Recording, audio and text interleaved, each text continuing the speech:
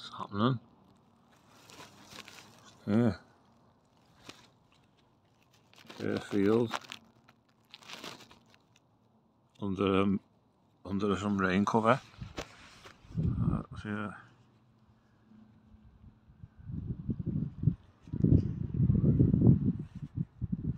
It just fucking opened up to the heavens.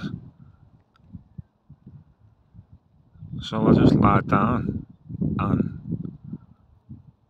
and then put this on me, put this over my head.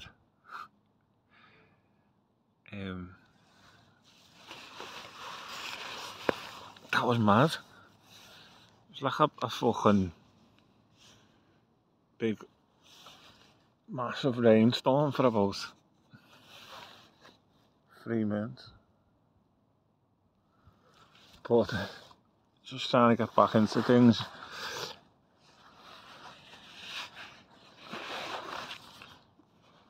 Exercising and this new little thing there. Know what I mean?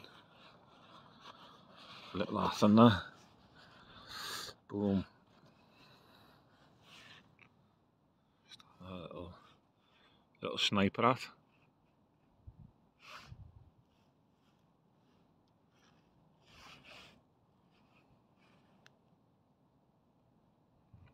Long nasal hair coming on.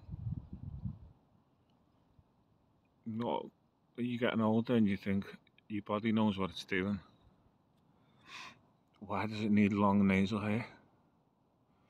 And then I thought, it's for thingy, isn't it? Germs, because you're more vulnerable to germs. So, long nasal hairs will stop germs going up your nose, because your nose is like one of the only. Going to be one of the only. It is the only, isn't it? One of the only holes to your brain is your nose. I was thinking, but I said one of your only because I know your eye sockets as well. But that's not good. That's not proper English, is it? One of the only entrances to your brain. One of the only entrances to your. One of the only entrances to your brain. How? Because there's 3 entrances to your brain.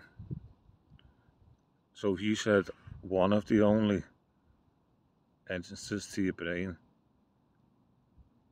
it doesn't work, does it? You'd have to say one of the few only. That way, one of the few only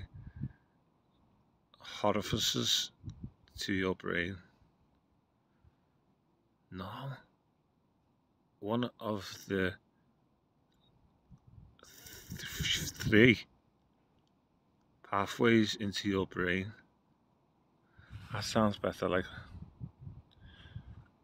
one of the few. One of the. Do you know? One of the few pathways to your brain is through your nasal passage, and also through your eyeball socket.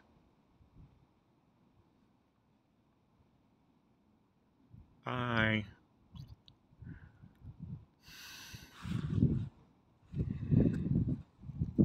See, all the rain protected me there, so waterproof. Shit humans, aren't we? We just shit. We just get wet and then freeze to death. We're just not on our own without our brain. We're just not.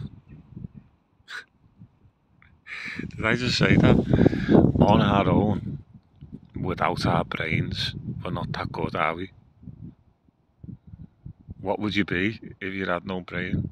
You wouldn't be. Oh, we're not good without our brains, no. Because you just wouldn't be alive. Or if you can put I love myself so much, you know. I hear my little voice and I think, oh, I love hearing that voice again. Little deep voice, vibrating to the atmosphere. But it's my little sweet voice.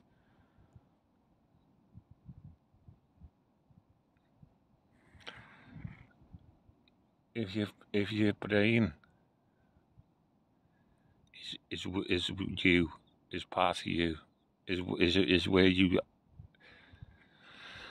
The brain is where consciousness is. No, we don't know that either. Brain is where you live inside. So could you put the brain in some kind of jar and still be alive? Hey, there has to be a bit more technical than that, doesn't it? Just sticking it in a jar because it needs blood, oxygen, nutrients.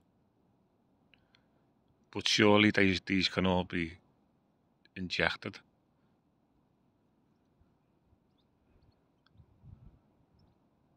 One day, will you be able to do a brain transplant into a healthy body and then you just bounce around? It's just fucked up, isn't it? Because it's all interconnected. Anyway, bit of neuroscience for you there in a bit.